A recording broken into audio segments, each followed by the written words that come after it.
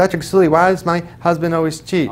Well, there's these three main reasons. No true love to start with. They got married just because they were bored, something to do, one night stand, or no real clear intentions.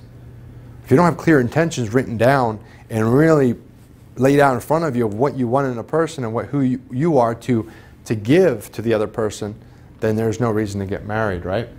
Love depreciates. You're married to the person, but they don't keep their roles. The duties start to fade.